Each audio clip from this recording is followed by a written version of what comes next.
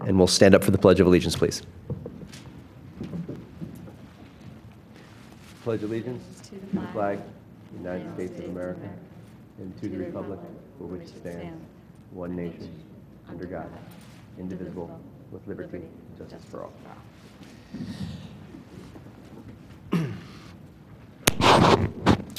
Welcome, everybody, to the November 16th Board of Health meeting. Let's just immediately start with just reviewing the September meeting minutes. Since with last meeting, I had inadvertently not sent them to all the members. Had anybody looked over the minutes that had any issues or concerns? No. And a motion to approve the September minutes? Approved. Okay, that's one. Any seconds? I seconded. Okay. Any, all voting for approving the September minutes, say aye. Aye. Any noes? No. Okay, they are submitted. Linda, did we have minutes from the October meeting? Did you send them to me and I just forgot to send them again to everyone? I was wondering about that when I was looking them over today. Okay. Did I forward them to you? Okay. So, really sent them to Okay. you. Okay. You send them to- okay. I apologize. That's okay. We'll I'll get it for them to next you. month again, the same All right, thing. let me We'll just hopefully go do the look. double. No problem. So we'll do the double. We'll do the October, November minutes in the next meeting, please. Okay. So we will move on to the health officer's report, please, Mr. Taltone. Good afternoon, everyone. Welcome to the November 16th Board of Health meeting. On the inspection reports, we did 21 food safety inspections, 8 bathing places, and we had 5 quality of life issues. A couple with dog bites to humans. We had 2 of those. 1 sewage backup in a food facility, and a concern of moisture infiltration, which is mold, and 1 complaint of mice. Just wanted to point out that we have a few new restaurants coming to, or either here in Radnor Township. The Big A restaurant, which is going to be at 810 Glenbrook Avenue, used to be Pacilio's. It's coming soon. Little Basil restaurant. It's going to be a new Asian restaurant at 906 Conestoga Road. Autograph Brazier, I always pronounce that wrong, 503 East Lancaster Avenue, which is where George's used to be. First Watch Restaurant, it's going to be down in the area where the old Villanova Diner was, down in that area. And the second one is going to be a Starbucks down there.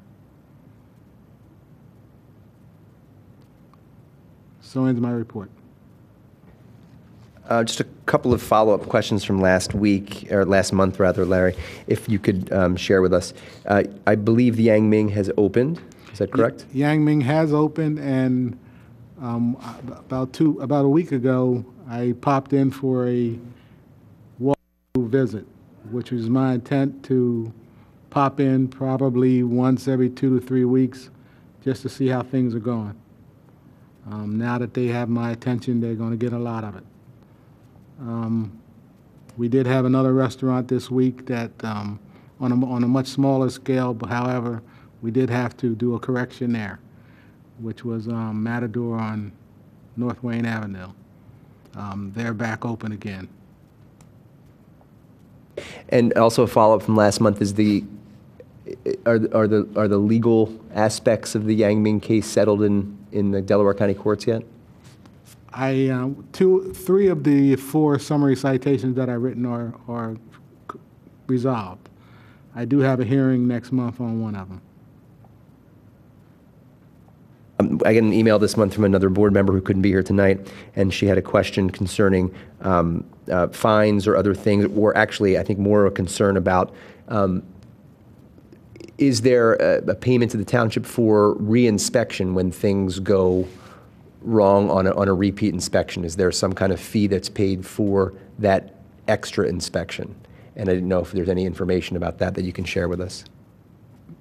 The township code allows for a fee to be set. I believe the amount is 2/3 the amount of the license fee for any inspection over the second follow-up. I believe that's correct. Thank you.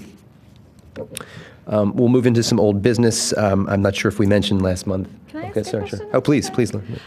When we spoke at our last meeting, I believe you had reiterated, or maybe it was our September meeting, different ways that township residents could let you know of issues they're seeing in restaurants, and you mentioned there was the website and an email address. Has anyone in the public mentioned anything to you? Has anything come about of that? On a routine basis, I get calls about various restaurants. In fact, this week not this week, but Friday, I got one regarding a McDonald's they thought was in our jurisdiction, but it wasn't. But on a routine basis, I get calls. The problem with it is I have to check them all out. And many times, they're a disgruntled employee who's mad because they got corrected on their job or just got discharged for some reason. So unfortunately, they take up a lot of your time, but you have to do it to make sure that they don't have any merit to them. But again, I encourage people to call me if they have issues that they're concerned about at 610-688-5600, extension 148, or my email address at ltaltoan@radnor.org. Any other questions for Ms. Taltone before I move on? Yes, so I was curious about the moving forward. We identified that it's a lot of work for you and where we were with that in terms of maybe getting some extra help or dividing up the work for inspections of schools and restaurants in the township. So I'm wondering where we are with that. I do know that the manager and my supervisor are definitely talking about it, and because it's budget time, I think it's rolled into that process. So I don't look for any relief, honestly, before the end of the year. But, you know, we've survived so far. I think we'll do okay till the beginning of the year. No, I'm sorry. I'm going to reach out to Mr. Zinkowski for the December meeting to give us an update being 3 months after the initial episodes. So we'll move into some old business. And just real quick, last month, if anybody didn't hear, the mission statement was approved and it has been posted to the website according to an email from Larry. So we have that. Interesting article found this month, speaking of old business, about doggy dining laws. The state of New York, out of Albany this past month, October 27th, approved statewide for pets to be allowed to be in outdoor dining areas. So we had a resident here last year who was concerned about maybe doing that in Radnor Township, and I think that this kind of gives people a bit of something to stand on if they write letters to their representatives to get the state laws changed in Pennsylvania to possibly for us to enjoy the same privileges. We had spoken for many months about scheduling health presentations, and thank you, Dr. Capuzzi, for doing one today. And I was just trying to see if anybody had any interest in the December meeting. Amy, were you or Dr. Leader thinking about it? You know, I'm happy to do one. I'm blanking on what the topic would be.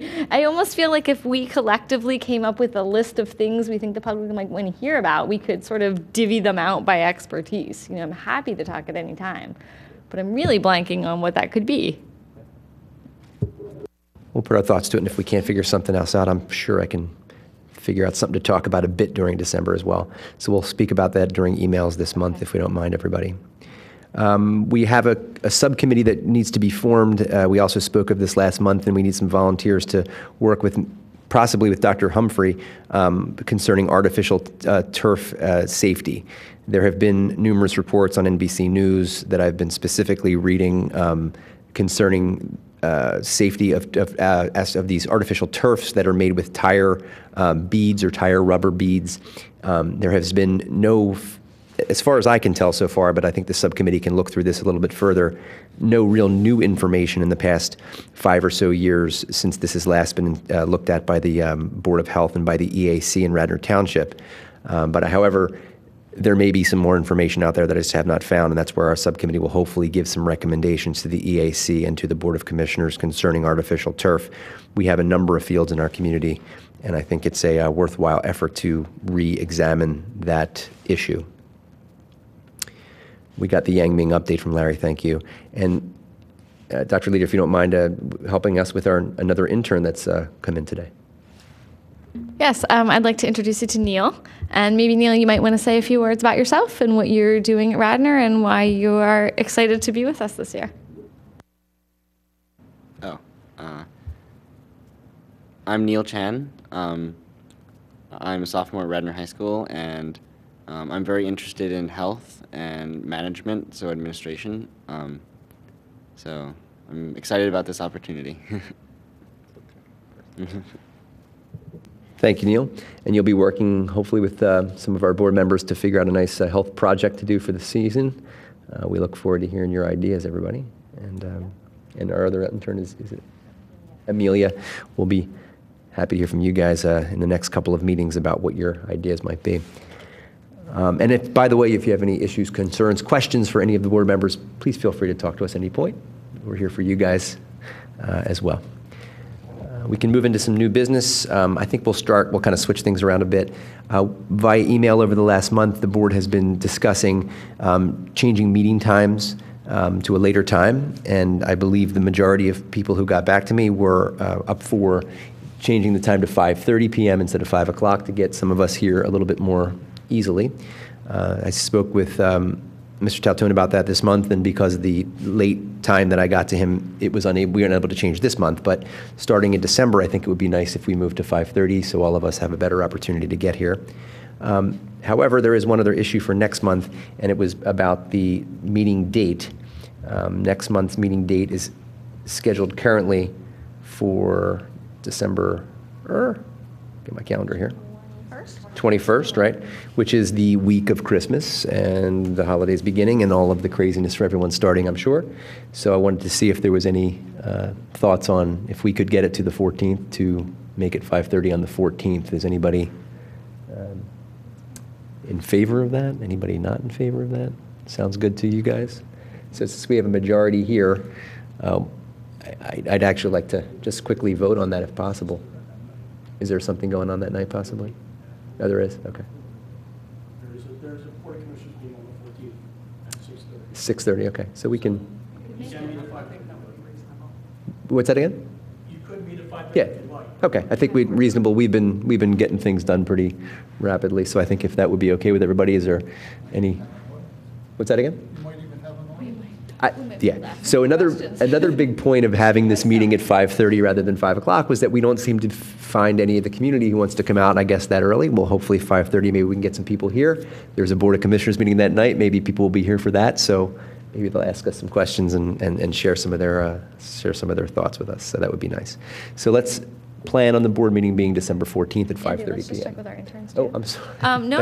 Yeah. So for Neil and Amelia, if we move it up a week for just December, is that okay with your school schedule? Could you come the Monday the 14th instead of the 21st? Okay. Do appreciate that. So that'll keep our families hopefully more organized for the holidays. Okay. And so we'll move on to a presentation today on zoonosis, which means, I guess, animal infections. Is that what that means? Thank you. Thanks, Jim.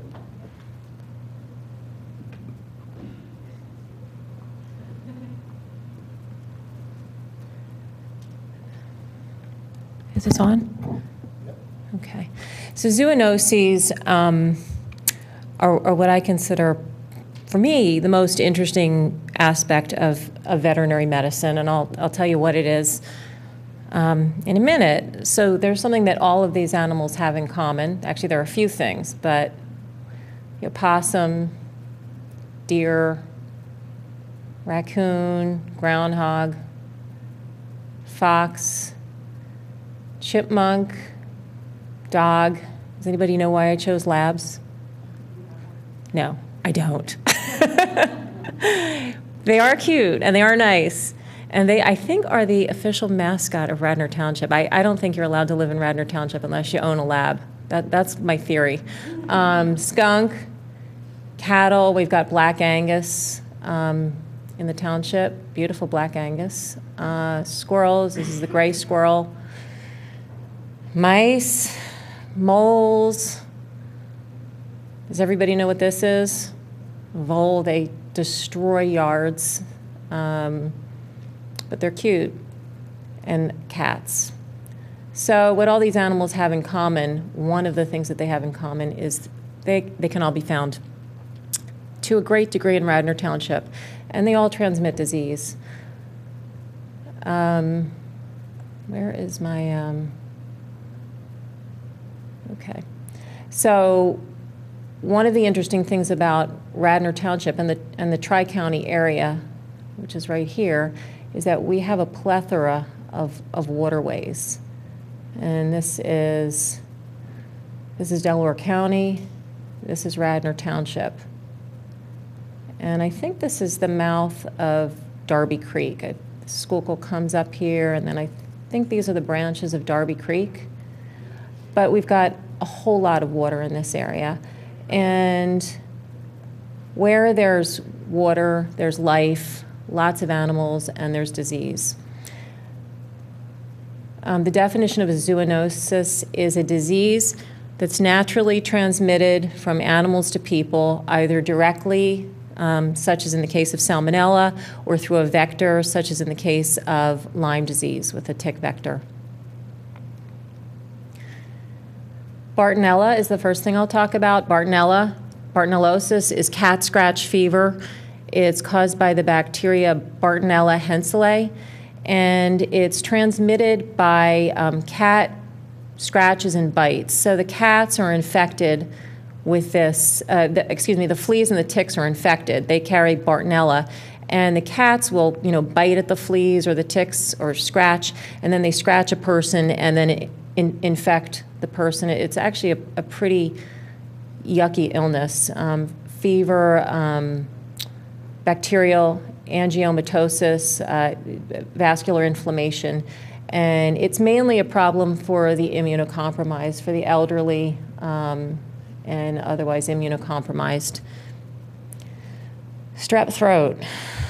Does anybody think strep throat can be transmitted or harbored by dogs? It actually can, and of all the crazy theories that people come up with when they come into the office, and there are really some out there theories, I've heard several times people come in and tell me, "Oh, my daughter's had strep throat so many times, and I wonder if the dog's giving it to, And initially, before I knew about this, when I first got out of school, I was like, "No, your dog's not giving it to your child." But it actually can be harbored in the dog, in the saliva, and then the dog, licks their coat, and then you pet the dog, and then you touch your mouth. So they are a reservoir. So this would be an example. Group A strep, a reverse zoonosis. It typically doesn't sicken the dog, but it can be a reservoir for making it difficult for strep to completely be eradicated in a household. And it is debatable. I'd be curious as to what you think as a pediatrician. Campylobacter. Campylobacter is disgusting. It's a bacteria, fecal-oral transmission, harbored in poultry, undercooked meat, undercooked poultry. Birds, reptiles, farm animals also carry it. And it's very important to have kids wash their hands, when they're around puppies and kittens, because they can have overgrowths of Campylobacter that can be transmitted. It causes abdominal cramps, diarrhea, and it's also implicated in the serious neurologic disease Guillain-Barré. Salmonellosis, we all know what that is. It's a gram-negative anaerobe from the feces of any animal, and it also causes what is known as songbird fever in cats. The cat eats the bird's infected with it, with the salmonella, and then the cat gets sick. And you've all heard about the painted turtle ban in the 1970s because, I guess the thought was that little kids are putting these turtles in their mouths, but I think it's really they were touching the turtles and then putting their hands in their mouth. The two types, Salmonella enteridides from undercooked meats, undercooked eggs, And I want to emphasize mass production. Salmonella is a normal bacteria in all chickens and all birds. When you get an overgrowth is when birds are in a very, very stressed condition. So, which most hatcheries are. I mean, they kind of cram these chickens into cages. The chickens are pulling each other's feathers out. They're very stressed, and they get these overgrowths of salmonella. Now, the eggs, fortunately, are blasted with formaldehyde. So instead of getting salmonella, you're getting formaldehyde, which is a carcinogen. So it's maybe the lesser of two evils. But I do think that obviously that chicken farming, backyard chicken farming is a good thing. But also if you buy in grocery stores, it's better to buy the free-range chicken eggs because the chickens are less stressed and less full of disease because of that. Salmonella typhimurium, undercooked meat. 4% of U.S. meat is thought to be contaminated with salmonella. And it's also implicated in food poisoning, 6% of human GI infections and restaurant food poisonings. Flu-like symptoms, diarrhea. Tularemia is caused by a bacteria, Francisella tularensis, rabbit fever, primarily transmitted. The reservoir is rabbits and rodents. There is a tick vector, so it can be transmitted by, I believe it's the Lone Star tick, also by contaminated water, aerosolized, and abrasions. So, you're digging around in the shed, you get a cut, there was a rabbit in there that was infected. That's a potential, but there have been outbreaks associated with lawn mowing, believe it or not. In Martha's Vineyard in 2000, there was one fatality. It's not very common. It's just sort of interesting. Hikers in Colorado. 2006, 6 out of 14 infected rabbits were found in a Philadelphia park, I assume maybe Fairmount Park. And it's also considered one of the bacteria pathogens for bioterrorism, because it is potentially very serious. Cryptosporidiosis is, now we're getting into the protozoal diseases.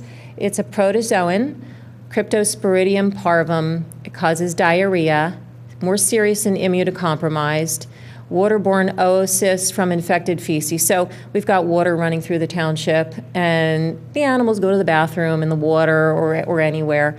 And so obviously what this guy's doing, probably, it's nice, it's a nice idea, but it's probably not a good one. Harbored by people, dogs, cats, ruminants, deer, mice. Leptospirosis, this is a bad one. It's caused by the spirochete bacteria Leptospira interrogans. It's highly contagious from animals to people or between people. Transmission via open wounds and mucous membrane contact with infected urine. It causes kidney and liver disease, 10 to 15% mortality. So it's serious, and it's carried easily in water. Rodents are the primary vector to dogs. Dogs are vaccinated for leptospirosis. It's an optional vaccine, but I do always recommend that everybody vaccinates, whether the dog is, some vets say, if your dog is a hunting dog. But I pretty much tell everybody to do it because there are mice everywhere, there are rats everywhere, there are squirrels, chipmunks everywhere. In the city and the suburbs, you can't avoid it. And there are the five most common serovars are in the leptospirosis vaccine that we give to dogs. And it's thought to be pretty effective, but it's very serious. Giardia, intestinal infection, vomiting, diarrhea. It's caused by the protozoan Giardia lamblia. There are different varieties, different assemblages that infect dogs and people, and this is the Giardia. It's kind of teardrop shaped. Not all of the forms are infectious to people. The zoonotic potential is debatable, but not a good idea to drink, again, from streams and lakes, because they could be contaminated with animal feces. Toxoplasmosis, this is a horrible thing. Toxoplasmosis gondii is a protozoan. It's considered mainly a risk to pregnant women, but anyone who's immunocompromised, and can potentially cause problems in absolutely anybody. It goes from rodents to cats to people. So if you have a cat, your cat can bring it in the house by killing rodents. Cat feces is infective after 24 hours. So if people are changing their litter box every day, it's really a non-issue for contracting it via changing the litter box. Half of cats in the U.S. are positive. They only shed the oocyst for like 2 weeks of their life. So, even if they are positive, they're probably not going to ever be able to contaminate, because they shed once and it's for about 2 weeks, and then they're done, and then they're no longer a risk, even if they at one time did contract toxo. But the main cause, and cats are really blamed, but the main cause is undercooked meat. In 60% of cases, the way people get it is from eating undercooked meat. And about 10% of Americans are positive for toxoplasmosis. So at some time in their life, they were exposed to it, and it may or may not have caused sequelae. You have to cook meat well. If you're worried about your cat, keep your cat inside, keep the mice out. Ticks, there are 5 ticks in Pennsylvania. The brown dog tick, the American dog tick, the Lone Star tick, the groundhog tick, which we don't need to worry about, and the deer tick. 4 of them can potentially go after people, but mainly it's the deer tick that does. So the American dog tick, Dermacentor variabilis, it will attach to any animal, people, causes Rocky Mountain spotted fever, tularemia. And this is an interesting thing to learn if you're looking at ticks. Everybody should really know how to identify these ticks. The shoulder plate of the American dog tick is white. If you look at the Lone Star tick, it has like a white point, and it's Amblyomma americanum. It's slightly rounder. Any animal, people, again, Rocky Mountain spotted fever, tularemia. This is in Pennsylvania. Most people haven't seen it. There aren't that many of these. It's not one of the more prevalent ones. These are very prevalent, and I think one of the main ones in this area that you're going to pull off your dog is the brown dog tick. It's just all one color. There's no shoulder plate. It's Rippicephalus sanguineus, and it can attach to any animals and people. Rocky Mountain spotted fever and Ehrlichia. And this is a big kennel tick as well. So I work at a practice that has a greyhound adoption program. We get greyhounds up from Alabama and Florida, and they are full of these. And the reason, and it's so bizarre because they're only kenneled indoors, they never ever see the grass, and they're full of these. So for some reason, they live in kennels. I don't know why, but they also live outdoors. The deer tick, which we all love, everyone's obsessed with. This is the Ixodes tick. It has a black plate, and it's called the black-legged tick. Most important take-home point, this is Lyme disease. It's not Lyme's disease. Everyone talks about Lyme's disease. It drives me crazy. It was discovered in 1975 in Old Lyme, Connecticut, which is how it got its name. In Pennsylvania, there were 6,400 cases in 2014. We've been the #1 Lyme disease state since 2008. Lyme disease is caused by the spirochete bacteria Borrelia burgdorferi, and There is no, sometimes I get asked, well, isn't it, if it's a small, tiny tick, it's a Lyme tick? Not true. Every type of tick has a nymph size, the babies, and an adult. And so it can be the size of a pinhead in the case of nymphs, or the adults can be like the size of a watermelon seed. All stages will attach to people. I think the ones that are most likely to transmit are the nymphs, because in order for it to be transmitted, the bacteria travels from the stomach to the salivary gland, and it doesn't make that trip until the tick is actively attached and sucking blood. So the tick has to be sucking blood for 48 to 72 hours. That's 2 to 3 days. That can be missed with a nymph. So these nymphs are so tiny that the tick might not be noticed for that full 3 days. And then now at this point, the bacteria has been transmitted.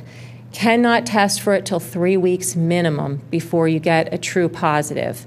And everybody knows what Lyme disease causes. Usually flu-like symptoms, sometimes joint swelling, sometimes fever, sometimes nothing. And then in severe cases, neurologic and heart issues, but in very severe cases. Antibiotics, tetracyclines for 3 to 4 weeks typically does the trick for both dogs and for people. Mange. Here, this is another thing that can go from animals to people. Look at this poor guy. This is a red fox, and he has mange. It's caused by the Sarcoptes scabiei mite. It invades the hair follicles, very contagious, and we see it in cats and dogs, not that often, but we see it. It's very itchy, and it's contracted through direct contact and also fomites. I have heard of situations of people getting it from lawn furniture that maybe, like a fox or raccoons have been jumping around on. So fomites are, pieces of furniture or inanimate objects that can harbor something and transmit it. So dogs and cats can become infected from wild animals, not even necessarily from direct contact, just from touching things that they've touched. Roundworms, Toxocara, Canis, and cat-eye. All puppies and kittens virtually are born with roundworms. They get them through nursing. Human infection is a fecal-oral from 2-week-old larvated feces, so always important to wash your hands when touching puppies and kittens. Usually adult animals, adult cats and dogs, don't have roundworm. And clinical signs can vary from none to diarrhea. The scary thing, there can be visceral larval migrans and ocular larval migrans, not very common, but not something that you want traveling through your body and also infecting your eyes. Hookworm, Ankylostoma caninum and Ankylostoma brasiliensis. One affects dogs and people, the other dogs, cats, people. Transmission is through ingestion, causes GI. Hookworms have hooks. They have 3 sets of hooks, and they attach to the gut. And so infected dogs and people can get bloody diarrhea. Main route that people get it, and this is really scary, is it penetrates the skin, and it can cause cutaneous larval migrans. So kids in sandboxes, hookworm's more common in the South, but we do see it up here. But kids playing around in sandboxes, and then the cat goes to the bathroom in the sandbox, raccoons, this, that, and then it penetrates directly through the skin. It causes tracks in the skin and then can go into their organs. Most common in tropical areas, but seen in Pennsylvania. Tapeworm. Isn't this cool? This is the sucker. There's a technical name for it that I can't remember, but Diplydium caninum and the Tinea species. Okay, so Diplydium is in dogs and cats, and dogs and cats that have tapeworm also virtually always have fleas. So the fleas have the tapeworm eggs. The dog bites, is itching, bites the flea, ingests it, and then the egg then continues its its life cycle in the dog's gut. Tinea is actually pretty dangerous. It's acquired from meat of infected rodents, and it can be transmitted to people. Balis ascaris. Okay. I really put this in because it's interesting. It's very rare, and it completely freaks me out. This is one of the scariest things a person can get next to rabies. We have raccoons all over, and it's a wonderful thing, but there is one risk about raccoons. Balis ascaris procyanus is the raccoon roundworm, and if contracted, it causes the larvae migrate through the respiratory tract into the nervous system, and it kills half of the people it infects. The eggs persist in the environment for a long time. Raccoon latrines. So what a raccoon latrine is basically a raccoon toilet. They go to the bathroom in the same spot. Fortunately, it's not right near where most people live, but it can be under sheds.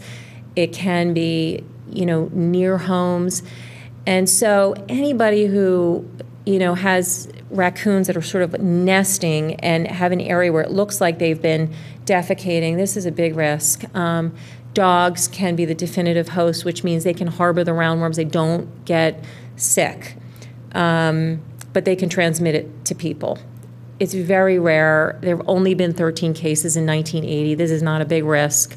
There have been cases in Pennsylvania, and because it's so dangerous, it is also one of the things that security people are looking at for bioterrorism risks. Cattle, I only put this in because we have cattle. None of these are really big risks, but cattle can cause brucellosis, flu-like symptoms, occupational exposure via contact with infected milk, meat. It is reportable to the CDC, and these cattle are vaccinated for it. Coxiella, or Q fever, is caused by the bacteria Coxiella burnetii, and it causes flu-like symptoms. It's transmitted via contact with urine, feces, milk, and amniotic fluid, or direct transmission. It's rare, and again, this is also something that can be associated with bioterrorism. It's on the list of things that are a concern. E. coli 0157, everyone's heard about these outbreaks. There have been 30 outbreaks since 1982, mostly associated with, I think, like country fairs near where there are cattle farms, and it's a Shiga-like toxin. It is reportable, and it's not very common, but when you have an outbreak, a lot of people get sick, and some people have died from it. Rabies. 2015, there have been so far 43 cases in Delaware County, Montgomery County, and Chester County, and 9 cases so far in Radnor Township. The Tri-County area accounts for about 15% of the cases in the state of Pennsylvania, which is a disproportionately high amount of cases. It's caused by the ELISA virus, which is a type of rhabdovirus. It can affect any warm-blooded animal from I suppose maybe a whale. I don't know. I don't know. I've never heard of a case in a whale, but that's warm-blooded. But any warm-blooded animal from cattle to mice. There are species-specific strains, but they can all affect each other. So the bat rabies a bat can bite a raccoon, and the raccoon can get bat rabies. A dog can get raccoon rabies. The canine variant of rabies has actually been eradicated, but obviously dogs, cats can get any type of rabies, and so can people. Pennsylvania rabies law, dogs that, if a dog bites a person and the dog or cat or any animal is having, has unknown vaccination status or is showing neurologic signs, it has to be quarantined for 10 days because the virus is only in the saliva for the last 10 days of the animal, actually the last 5 days, but they add in 5 days as a cushion. But so potentially the last 10 days of the animal's life. So if they've observed that that animal is alive 10 days after the bite, scratch exposure to the person, then they consider that person to be safe and not in danger of getting rabies. So that's the quarantine law. Now, for an animal that has a bite of unknown origin, whether or not it came in contact with a person, that animal has to be quarantined for 6 months. And that can be an at-home quarantine where the animal is not allowed to run free. And the reason for the 6 months is that rabies manifests itself anytime from 2 weeks to 6 or 7 months. So if the animal's gotten through that 6-7 month period, then it's considered to truly not have rabies. But for the purpose of their exposure to a person, it's a 10-day quarantine. Vaccination is by state. Some states require it every 1 year, some every 2 years, some every 3 years. Pennsylvania, the minimum is every 3 years. Okay, so one of the reasons why this area has so many rabies cases is thought to be that this is a very proactive area for testing. There are lots of vets in this area, and also there is lots of county and township support for, getting the animal, sending the head off, and so it's not owner responsibility. So Radnor Township and Montgomery County are considered the most proactive parts of the state for testing, and perhaps that's why there are so many cases that are diagnosed in this area. Lymphocytic choriomeningitis, mice, mus musculus, which is the field mouse. It's a virus transmitted via inhalation of dried feces in the urine and saliva. And Larry, you had asked me about the situation with the mole with a resident's air conditioner. This is a potential risk, not a big risk, but a potential risk. So 5% of mice are infected.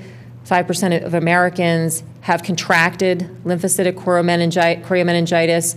And again, symptoms can range from nothing to encephalitis. I mean, it can be very dangerous. Important to keep mice out of the house. And West Nile virus, this is the last one. It's caused by a flavivirus. There was an outbreak in Algeria in 1994, and from there, these mosquitoes made their way through Europe and then here. So the vector's mosquitoes. The reservoir is birds, particularly passerines. So those are like pigeons, doves, that bird group. Any animal can harbor it, but only certain animals can transmit it because they don't get the virus levels necessary for transmission. Birds get high virus levels, so the mosquitoes bite the birds and then bite the person. 80% of cases have no symptoms, and then they range from no symptoms to fever, and then less than 1% of people get serious signs like neurologic disease. Pennsylvania is the number 11 state. In 2015, so far there are 30 cases in people. And the obvious answer is mosquito control. Again, it's a lesser of two evils issue because mosquito control means chemicals, and then no chemicals means the potential for West Nile virus, so pick your poison. Oh wait, I'm sorry, we had one more. Avian influenza. Not a real issue in this area. In 1987, farm birds in Asia experienced an outbreak. Millions of them died or were killed. 1997 came the switch. The virus mutated, the H5N1 virus mutated to be transmissible between birds and humans. It shouldn't say TM. It's transmission. Anyway, in Hong Kong. Since then, over 350 people have died of it in 12 countries in Asia, Europe, and Africa. It is not in the U.S. The concern would be if infected birds are somehow illegally brought here from an area where it's endemic, or if in those areas there's a mutation that allows for human-to-human transmission, then that would be a big, big problem, because then you don't need birds to come to different countries. You just need infected people to come from different countries. But right now, it can be transmitted between humans, and so hopefully it will not mutate. So I guess the take-home lesson is that despite all this stuff, animals are good, despite all the risks. John Muir, who was founded the Sierra Club, said, any glimpse into the life of an animal quickens our own and makes it so much the larger and better in every way. So, and this might be a plug for backyard chickens, or it might not, I don't know. Animals are good for people, but we need to be educated and use common sense to avoid letting them sicken us. Okay. Any questions? Thanks so much for that. Sure. Yeah, I have just a couple of little quick comments. Maybe you can comment on these. So a lot of what we see, at least in pediatrics, is diarrheal illnesses from either Giardia cryptosporidium or from Salmonella, Shigella, E. coli, and different things. So I think the bottom line when we talk about humans, especially in children, is more than 5 to 7 days of diarrheal illness, and certainly anybody with bloody diarrhea, blood in their diarrhea, should be seen by a physician for culture. So that's something that we talk about a lot. I'm not sure if that, if on your side of the fence you test for that based upon that. I don't know if you, like for animals, I'm saying for testing for them when you have a sick animal that could be transmitting. But mostly in humans, they are diarrheal illnesses that we treat a lot of. And also we tell parents a lot of times, if your child is exposed to stool in the environment, so if they're outside playing in a sandbox, horseshoe pits, et cetera, and they're exposed to stool, we do ask them to contact us. We have treated a few kids prophylactically for Ascaris after speaking with the infectious disease specialist at CHOP when we're not sure if this was raccoon feces the child was playing with. So there have been a couple of preemptive treatments, although we've never had a positive case that at least I know of, and I don't think the infectious disease doctor has known of any in the area as well. And the other thing that you mentioned too is 6,400 cases of Lyme in Pennsylvania has got to be an extraordinarily low number. At least in pediatrics, we treat a lot of preemptive Lyme disease based upon just the rash. The state, it is required that you're supposed to report your cases of Lyme. However, I think a lot of times we overtreat, so we're pretty much unclear about how many cases there are. And the state is informed whenever someone gets a positive lab for Lyme disease, and that's, I think, goes into the count. So I would say 70% of kids that we treat for Lyme disease never get a lab drawn because we're treating them based upon the rash. Right. So I would suggest there's probably many more. Yeah. And again, back to our tick avoidance and good good watching of your skin is really important for that, of course. Okay. But I really appreciate all the information there, Jen. It's good stuff. Thank you, Dr. Capuzzi. I also have a question. Yeah. So working in the healthcare environment, particularly in the emergency department, we have people coming in all the time for exposure to bats and wanting a rabies vaccine. So would you be able to shed some light on when would be considered an exposure, hence the rabies vaccine series? It is quite a number of shots, and I don't know if the public really understands how many days are involved and how many different shots. So when would you recommend coming in or for exposure for people to know? I obviously can't get involved in that end, as far as, people do sometimes ask me questions about recommendations for them with certain exposures, and I say, defer to your doctor. But my feeling from what I understand about the virus would be anybody who has any potential exposure to bats where they've been sleeping and may not know if they were bitten because they've got such teeny tiny teeth and they might not know, or if they had close enough exposure where they could have inhalation. I mean, there have been rare cases of inhalation via aerosolized saliva. So situations like that, they should definitely go to the emergency room. And then I don't think the rabies law addresses Pennsylvania rabies law addresses what the doctor should do. I think it's up to their medical discretion, but my understanding is that most emergency room doctors, the standard of care is any potential exposure, you just do it, and that it used to be the 8 painful shots in the stomach, and now I'm not sure if it's 2 or 3. I believe it's just 2, like in the arm. Is it 4? Okay. It used to be 5.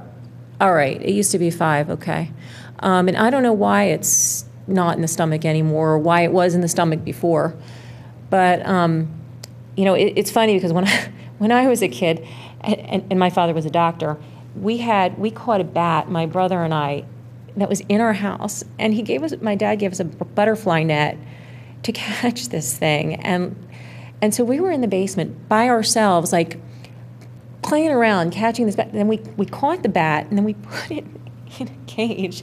We basically spent the entire afternoon like taunting the bat, and I'm thinking, like, what was my father thinking? We were lucky to be alive. We should have, by standards today, we should have been in the emergency room like the second we even saw that bat. But anyway, so the transmission is more theoretical, but when it's something that's 100% fatal, I don't know. What's your feeling in terms of, do you think there's a shortage, of course, of rabies vaccine, and we'll have whole family members coming in wanting to be vaccinated. So that's where we're coming from. Oh, wow. Okay. Huh. Yeah, the county health department in Chester County often gets these phone calls, and almost universally what you said is exactly right. If any risk of exposure possibly from a bat in your house when you're sleeping, they're asking these people to get their rabies vaccinations done either at their primary care office or in the ER. So it is like you said, 100% fatal disease. A lot of caution is the most important thing, but it's difficult. We're having difficulty in our office getting rabies vaccine as well. It's a hard one. Thank you very much. Thank you. Okay. We are running out of time for the next meeting in this room, so I will get to the announcements quickly. Last month, we had mentioned this Villanova lecture series called the Narratel Family Health and Human Values Lecture Series, and this November 17th, tomorrow, at 5:30 p.m., is a lecture on nursing ethics. So, excuse me, that's a misprint or something. It's 7:30. 7:30 in the Conley Center. Got it. And it isn't just for nurses; it's healthcare. Cinda Rushton from Johns Hopkins is a nurse, but she's PhD ethicist as well. And with her will be Margaret Garrett, who's a Villanova nursing alumna, and she is the general counsel for Johns Hopkins. She's also an attorney. So the two of them are going to be with us tomorrow night. Wonderful. Sounds like a good series of lectures. Since there's no public participation, we will adjourn this meeting of the Board of Health for November 16th. Thank you for watching on television, and thank you folks for attending today. We will be here December 14th now at 5:30 p.m. Thank you.